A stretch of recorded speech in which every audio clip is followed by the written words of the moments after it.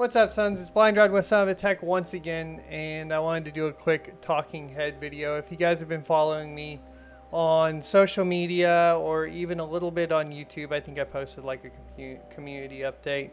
You'll know I was in the hospital for a week due to pulmonary embolism caused by DVT from my broken leg. I learned a lot of things there. One is definitely keep your leg elevated. That would be important more than I did, and you guys can watch the live streams and stuff and see that I was pretty much still hammering out as much content, as much work at my day job as I possibly could with the broken leg, and that put me in a bad spot. But really what this video is about is mining cryptocurrency and the positives there, and what that's helped me achieve through all of this. So like I said, about a week ago, ended up in the hospital. Now, if you guys are like me and you have a job, you may or may not have any PTO or sick time, but even if you do, injuries like this are going to go through that really quick. And when that happens, you get into a position where financially you're not as stable because you can't get all the money from your day job.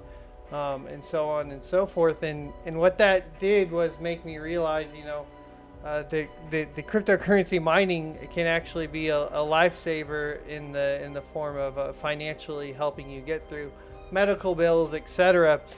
And it was funny because when I finally got to the point to where I got my laptop set up and was able to kind of go through everything, the mining rigs never went down. They kept making money. They kept generating revenue, and that revenue is going to help me cover medical costs and help me cover all of my deductibles and now some really expensive blood thinners and etc. And it doesn't take a day off. It's a machine. I mean, of course machines are going to break, and there's that sort of thing. You'll have your basic maintenance, but as long as those machines are running and I've configured them properly, or you've configured them properly, you aren't going to have to worry about PTO. You're not going to have to worry about sick leave. You're going to have that up and running. So as a secondary source of income, I think it's a great asset, and it's proven. I just wanted to kind of be, an example for you guys of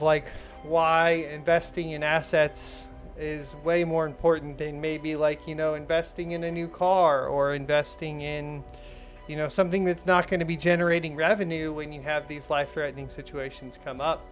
I want to thank everybody else, take the time here to thank everybody for all the well wishes and thoughts and prayers and all of that you guys sent out over socials. I appreciate that very much, more than you would ever know.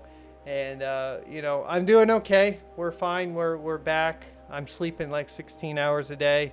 I don't think we'll be fully up and running for a while, but I wanted to do a quick community update.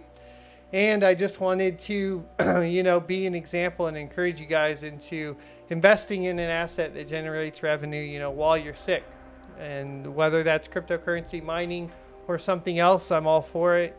And the timing couldn't have been better for me to get back into cryptocurrency mining. So it's been great, and I appreciate everybody's help in configuring the rig. Sick USA with helping me. Without him getting me some of the extra numbers and so on and so forth for the 5700 XTs, I might not have been 24/7 stable prior to going into the ICU. So thanks a lot there. That was definitely helpful. I was able to get that spun up a lot quicker. For help for you guys, make sure you hit that sub button and that notification bell down below. I'm going to be supplying all the knowledge that I get and filtering that out to you guys to get your mining rigs up and running 24/7 stable and get you guys a good secondary income. Of course, I'm not a financial advisor, and anytime mining could become not profitable, but at this time it's been doing very well. Thanks everybody for watching. I hope you guys enjoyed the video. Smash that like if you did, and come join me in Discord. I'll be over there. I've been playing some Baldur's Gate 3 too, but I don't think we'll be going to live streaming anytime soon. I'm already kind of out of breath, so I'll see you guys next Tuesday.